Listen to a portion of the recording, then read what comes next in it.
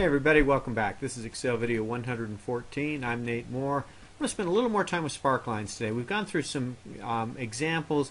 There are a few things I want to make sure that we're clear on before we leave Sparklines. So what I'm going to do is I have here for a 4-month range for my 6 locations. All I want to know is, are my new patients going up or down over the course of these 4 months, and do I have a positive trend, a negative trend? Do I have a problem? What's going on? So I'm going to do a quick Sparkline to do that. So what I'm going to do is highlight this area where I want my Sparklines to go. I'm going to insert Sparklines. Let's do lines first. Data range. See, we can do this whole thing. And with this, watch, in the location range F4 to F9. And there we go.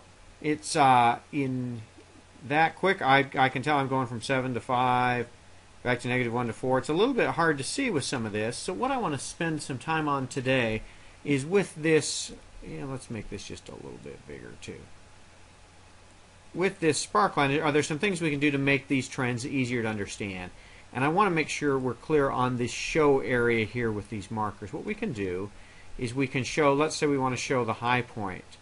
And you can see it's really kind of small, so we'll go over here and we'll change the marker color for the high point, and we're going to make it this green color like that, and maybe make that a little easier to see. And then let's do the low point, and when we come over here and pick off the low point, we'll do maybe this bright red color.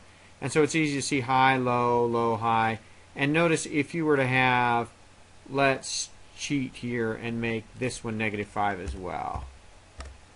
If you have 2 low points, Excel is going to highlight both of these. See, both of these are -5, so it's going to highlight both of these in my Sparkline as it goes up. If we come back over here to the design menu, let's turn low point off and turn on all the negative, and we can control what the high and the low. Let's do the negative points up here. Just to make it easy to see, let's make them orange, shall we? That wasn't very easy to see. Let's make them yellow. So again, these are kind of hard to see too. But if I make these yellow, I can tell everything that's negative. Or you can say, well, you know what, Nate? I want to make them all of them red like I had before. You can do that too. And notice that because these, let me click inside. See how my Sparklines are all grouped? I could make all these the same height too, I suppose too. Let's just make this one bigger so we can see it a little better. Notice how when I set these up, these are all in a group, so every time I change one of these Sparklines, I'm changing all of them. If I didn't want that, I could always ungroup. But it's easy once you get them right to do that. You can highlight the first point and the last point in a series. And what this markers thing will do is it will turn everything on. So it's harder to see. Let's go back to this one. Let's make this 3 just for general principles. What we can do is by turning markers on, now it'll put a little point marker at every point. Let's come back over here. You turn these on and off so you can see the difference. And you can easily turn things on and off and capture these high and low points as we go through it. Right now, if you look at the Sparkline show area, you can see I'm capturing high points and negative, but I'm not capturing the low points. So this one here, let's make this a little bigger to focus on it, doesn't have any red because there are no negative numbers. And we're not highlighting the low point. If we did the low point, it would pick off that lowest one. If we only show negative, it's not going to show anything in red because I don't have any negative, I don't have any decreases in my number of patients.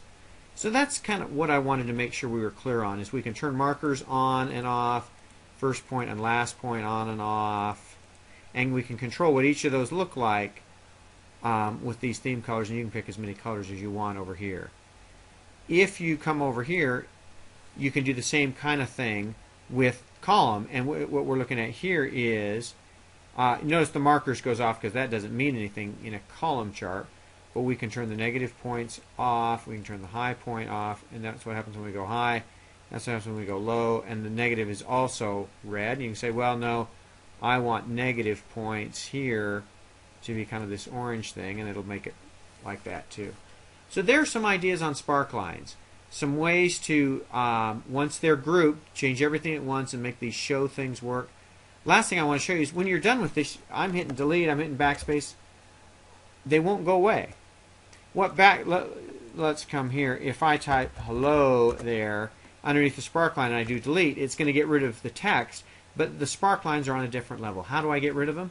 Just let me get out and get back in so you can see I'm in Sparkline Tools Design. If I do clear, I can clear selected or clear selected sparkline groups. We're just going to clear the whole thing, and that will get rid of my sparklines, or I can undo to put them back.